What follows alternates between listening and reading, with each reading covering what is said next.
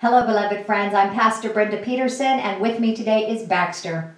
We're here to tell you an important message. Right now in our country, there is chaos in the streets. People are calling right wrong and wrong right. We are living in such a time where we need a revival. We need to be restored back to God. And you know what? We have an opportunity to do that right now. Coming up on September the 18th is the Feast of Trumpets. It's a 10-day period in ancient time where they gathered to pray and repent. And then it ends on Atonement Day, or Festival of Atonement, on September the 28th. It's a 10-day period of prayer where we're going to gather and pray for our own repentance and the repentance of our nation.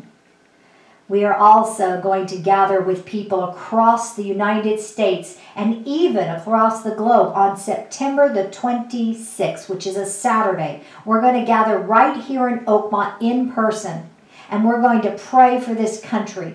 We're going to pray for ourselves and the restoration and the revival of this country so that we can be restored back to God and He will heal our land.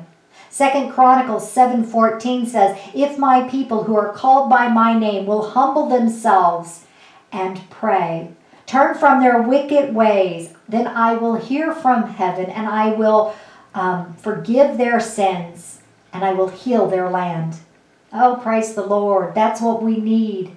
We need to turn things back around. We have strayed so far from God in this country. And if we keep going the way we're going, we're not going to have a country left. We are leading up to 40 days before the election. And what we need is God. We need God's guidance. We need this country to turn back to Him. And the only way that's going to happen is if we humble ourselves before our Lord God.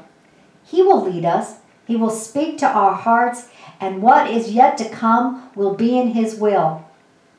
So join me, starting September the 18th in prayer for the 10-day period, but also in person on the 26th, right in your own community, as we gather together with other believers from around the community.